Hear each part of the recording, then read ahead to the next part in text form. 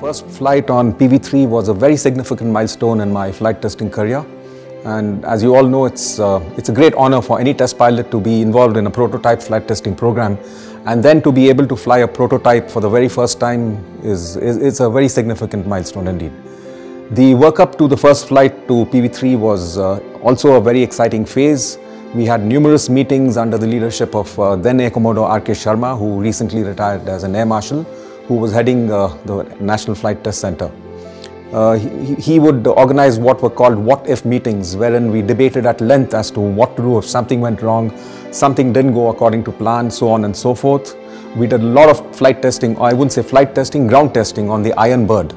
The Iron Bird is a facility at Aeronautical Development Agency and HAL, wherein the aircraft's hydraulics, its various jacks, its flight controls, everything are simulated, and we run through what are called fault-free tests.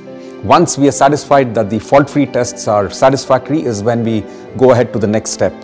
And then we did a lot of practice on the real RTS, that's a real-time simulator at NEL, which very, very faithfully duplicates the flying characteristics of the aircraft itself.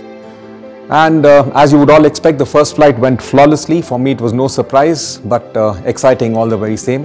And the aircraft is a lot different from the earlier versions, that is the technology demonstrators and the PV-1. You yourself said that the avionics were representative of the actual aircraft which was to enter service with the Air Force. It had a third multifunction display, it had an open architecture computer, an upfront control display, and so on and so forth. All said and done, a very successful first flight and a very exciting first flight.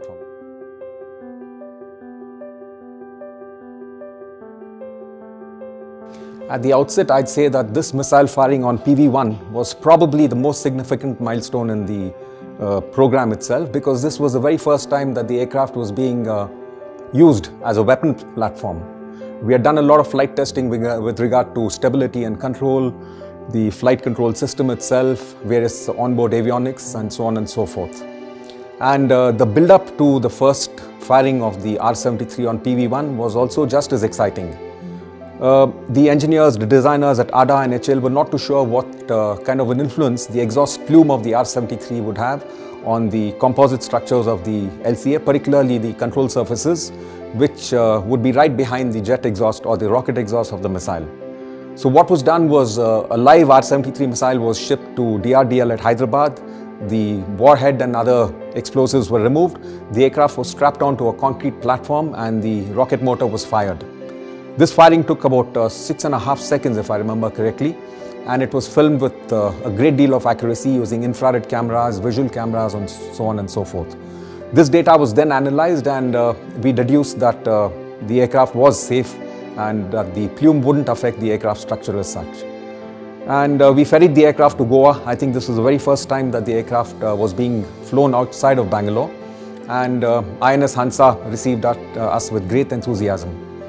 And finally, we had a twin-seat Sea Harrier operating as photo chase, filming the entire operation. The missile firing went off without a hitch. All that the pilot does is press the button in the cockpit, and within a couple of milliseconds, the rocket motor fires and it's away. As to how it feels, what I'd like to say is that every fighter pilot in the Air Force at some point in his career has fired a missile, or maybe two, or maybe more if he's lucky. And the moment the missile ignites and the rocket motor fires, you hear a loud whoosh, and then the aircraft jerks, and thereafter the missile is gone and the mission is then over.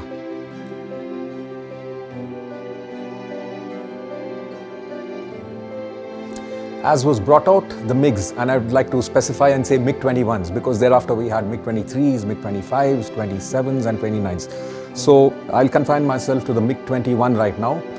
Yes, it was inducted into the Air Force in the early 60s, and then it saw a progressive metamorphosis, and it underwent a large number of modifications, mainly from the Russian side. And most of my operational flying career was in the MiG-21 and a little bit on the MiG-29 as well. So my heart is very close to this aircraft, which is why you see these three lovely little models over here.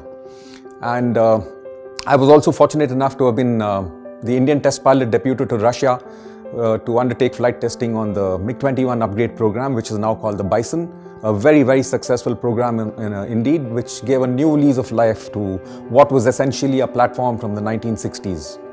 And I think the most logical progression for the Indian Air Force and for the country is to graduate from the MiG-21 to the LCA. They share some similarities. Both are small aircraft, small little agile aircraft, very, very pilot friendly, and I think quite appropriate for the role that the Indian Air Force envisages. While the Bison did undergo a major modification in terms of better avionics, better pilot-machine interfaces, better weapons, the LCA is a different story altogether. The Tejas in its present form, I think, represents the state of the art insofar as man-machine interface is concerned, insofar as composite structures is concerned, and it's a wonderful platform that I think is an ideal replacement for the MiG-21. And in fact, at this age, I envy the youngsters who would be entering the Air Force from now onwards, who will get to fly this wonderful little platform. And I'm sure they will appreciate it a lot more than I did.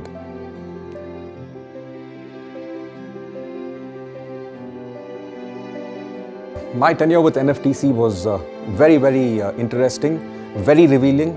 And what I'd like to say was, to be very frank, I did have some apprehensions when I was deputed to the NFTC as to how would I deal with a civilian scientist who's probably never seen a fighter plane in his life, who doesn't understand military aviation, and such doubts did creep into my mind. But as I went along in NFTC, I realized that we had a fantastic bunch of engineers and scientists, both at the Aeronautical Development Agency, at HAL of course, who have a lot of experience in aircraft design, aircraft building, etc. But also all the other ancillary labs such as NAL, ADE, and the hundreds of other small industries that supported the program. And what I found was that, like a typical Indian, every single scientist in ADA who had no exposure to military aviation earlier was very quick on the uptake, and in no time would be able to speak the same language that we spoke. And NFTC was the bridge between the designers and the pilots in the field who would ultimately get to fly this wonderful machine. And the interactions that I had with all these scientists and designers was very, very memorable indeed. And I think I learned a lot more than ever before in my career. And thanks to all of them, and thanks to all the hard work that they put in. Working long hours was the norm in those days, and I think it still is. And which is why we see the fruits of that labor today in what is certainly an excellent little platform, the Tejas LCA.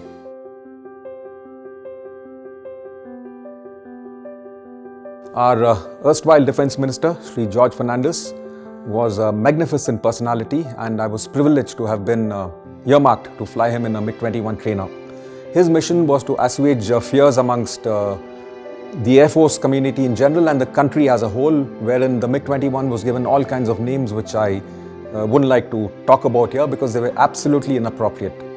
And this particular flight with him was so revealing of his personality because he underwent a full-fledged briefing as any squadron pilot would.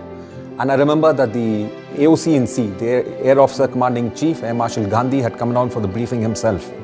And during the briefing, I had made out a sortie profile consisting of some aerobatic maneuvers wherein the aircraft would be subjected to about 4 times the acceleration due to gravity, which in pilot parlance is called 4 Gs. That's when the Air Marshal stopped me and he said, "Stop it, we'll restrict ourselves to 2.5 G. And then the Defence Minister put up in hand and said, "Air Marshal, if you don't mind, I'd like to know what 4G feels like." And so 4G it was. And that cloudy, rainy morning, we did get airborne in a MiG-21. The Defence Minister was extremely receptive and kept asking me questions throughout the flight. He didn't feel airsick, nor did he black out even at 4Gs. And altogether, it was an amazing experience flying the gentleman.